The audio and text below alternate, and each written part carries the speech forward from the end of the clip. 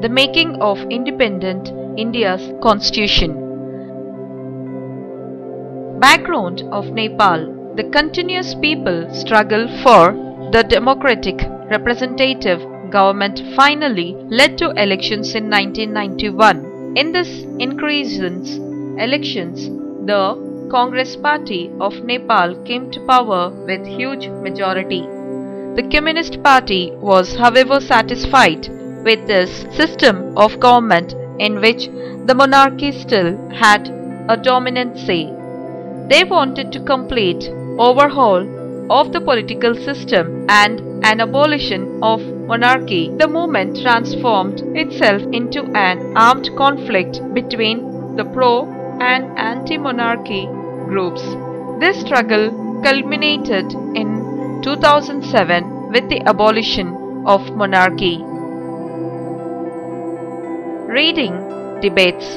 The constitution of any country provides a certain basic structure and principle according to which its state would function and further of the nation could be built. Thus, a constitution has a double purpose, outlining the role and rights of citizens and structure and powers of the government and its organs like executive, legislature, judiciary, etc., indicating the nature of future society which has to be built by the joint efforts of the states and the society. In Nepal, the process of making of constitution began in 2007 and it was still not completed in 2014. This was largely because different political trends of Nepal could not come to a common agreement on many basic issues. The making of Indian Constitution. The Constitution of India was prepared and adopted by the Constituent Assemblies.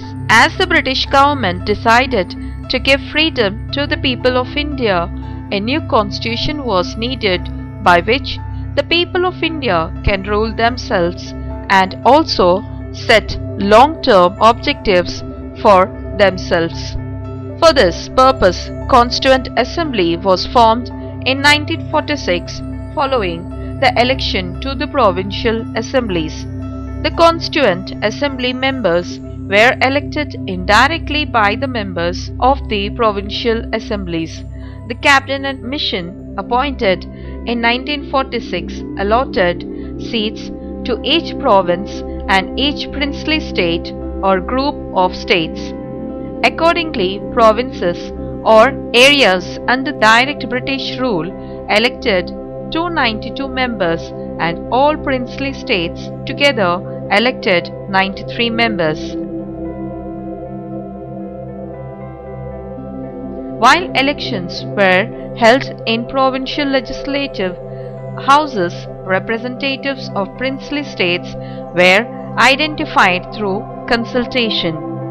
The Indian National Congress was singly largest party with 69% of all seats, followed by the Muslim League, which had most of the seats reserved for Muslims.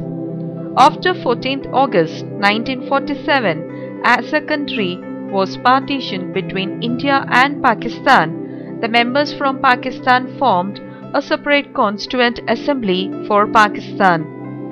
As you can see, the Constituent Assembly CA was not elected through universal adult franchise, but indirectly and as such did not represent all sections of Indian society. Even though the CA was not strictly representative, it took great care to consider all shades of opinion and give wide publicity to its own work so that all kinds of people would provide their inputs through letters, writing in the newspapers and other ways. A drafting committee was set up under the chairmanship of Dr. B.R. Ambedkar and its task was to prepare the final draft taking in account all viewpoints. Various important aspects of the constitution were discussed in great depth, and the assembly gave both directions on both them. The final draft was presented before the CA for discussion and approval. The constitution was finally adopted by the CA on 26 November 1949, and it came into force on 26 January 1950. Reading Constituent Assembly debates Dr. B.R. Ambedkar the draft of the Constitution before the CA on 1948. Dr. Ambedkar begins with the process by which a draft was prepared, as the Assembly was not elected by universal suffrage. See the steps taken to ensure maximum participation of members and also general public.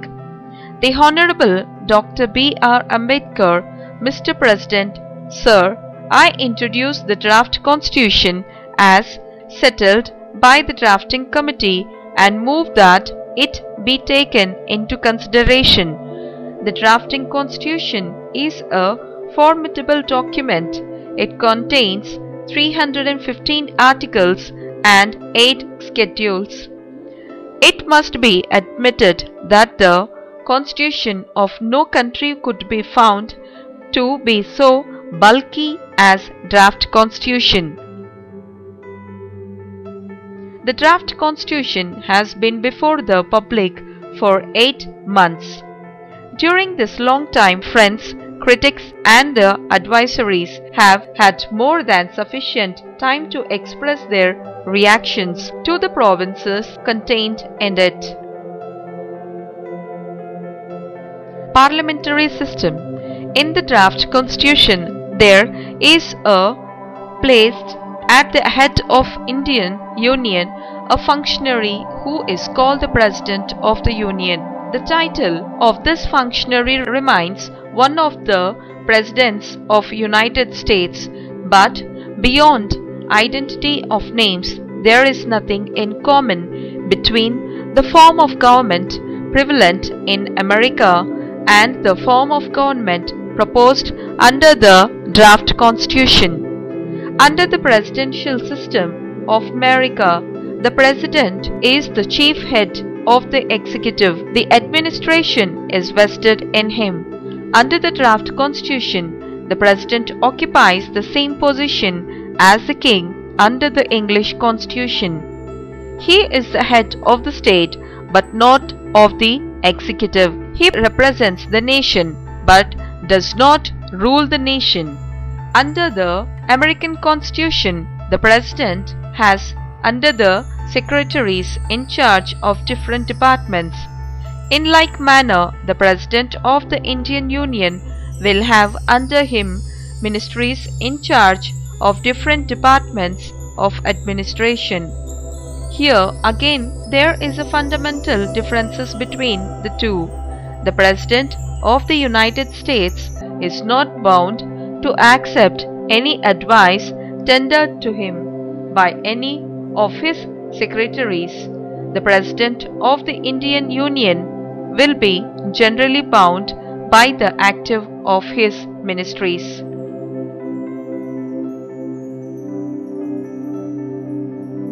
Federalism. Two principles form of the Constitution are known to history. One is called unitary and the other is called federal. The two essential characteristics of a union constitution are the supremacy of the central polity and the absence of subsidiary sovereign polities. Contrariwise, a federal constitution is marked by the existence of the central polity and the subsidiary polities side by side, and by each being sovereign in the field assigned to it. In other words, federation means the establishment of dual polity. Of the draft constitution is the federal constitution in as much as it establishes what they may be called a dual polity.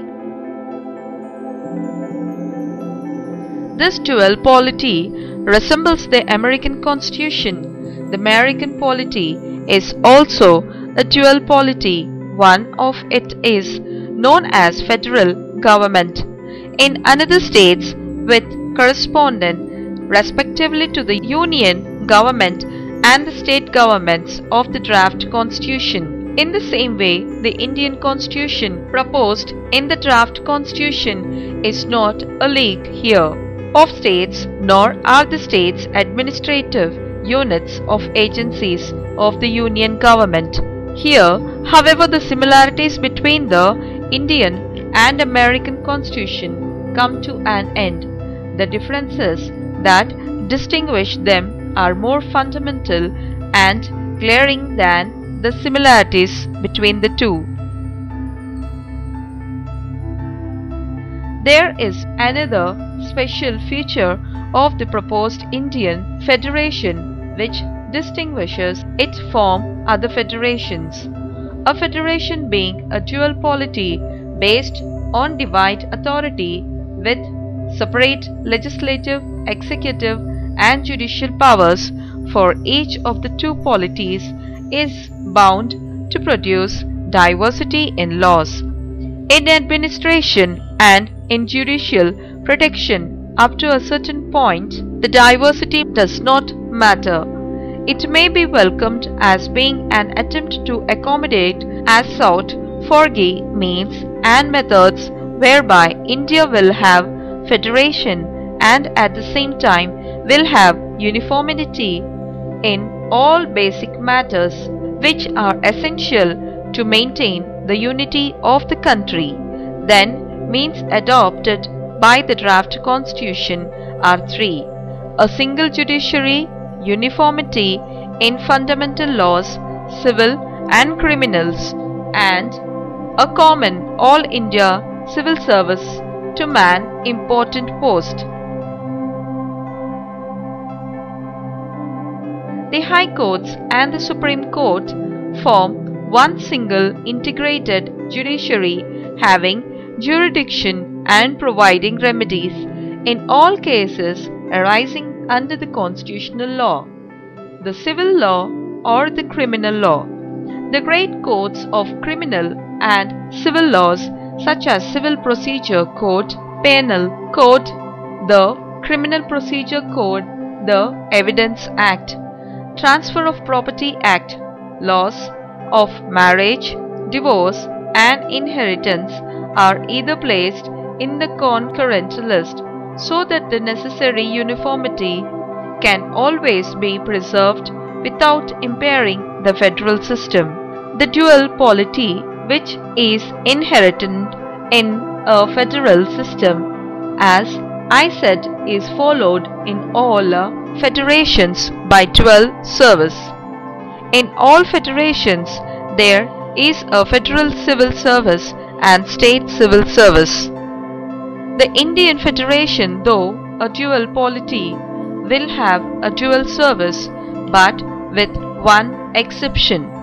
The Constitution provides that without depriving the state of their right to form their own civil services, there shall be an All India Service recruitment on All India basis with common qualification, with uniform scale of pay, and the members of which alone could be appointed to these strategic posts throughout the Union. Examples of critiquing in CA debates. There were many criticisms of the draft constitution, like Maulana Hasrat Mohani argued that constitution is merely a copy of the 1935 Act. It was reminded that during the freedom movement, when cabinet mission visited India, political groups like INC demanded universal adult suffrage and opposed 1935 Act. People like Damodar Swarup Seth, a socialist, pointed out that draft does not adopt from more recent constitutions of the time like Soviet Union and ignores the centrality of the villages in the Indian context. D.S. Seth also argued that members of the CA were not elected by the adult franchise. Constitution and social engineering. The makers of the Indian Constitution confronted the fact that Indian society was written with inequality, injustice, and deprivation, and victim of colonial policies which had exploited its economy. Thus, the Constitution had to facilitate social change and also development. The Constitution thus has many provisions facilitating social change. The best example of this is the provision for reservations for scheduled caste and scheduled tribes in the Constitution.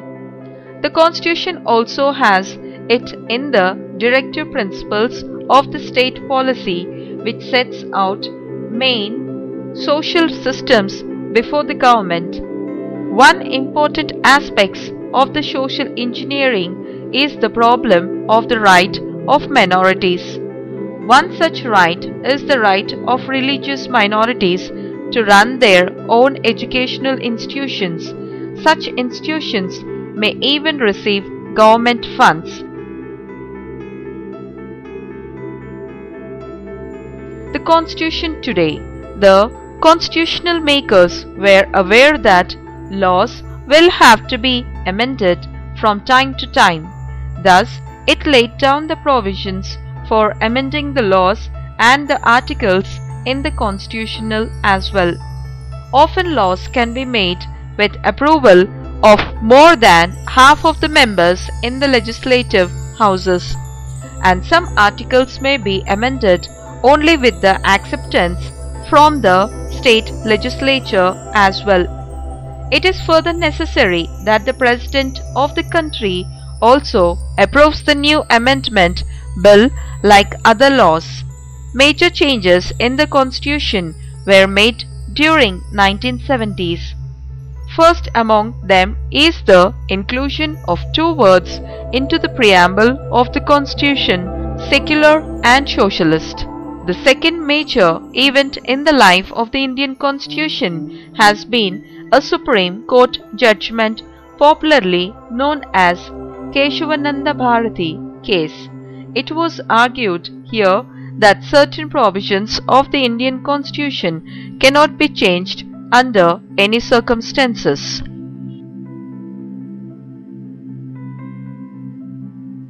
మా video గనుక మీకు నచ్చినట్లయితే like చేయండి, share చేయండి. ఇలాంటి మరిన్ని videos కోసం మా ఛానల్ని సబ్స్క్రైబ్ చేసుకోవడం మాత్రం మర్చిపోకండి. Thank you for watching.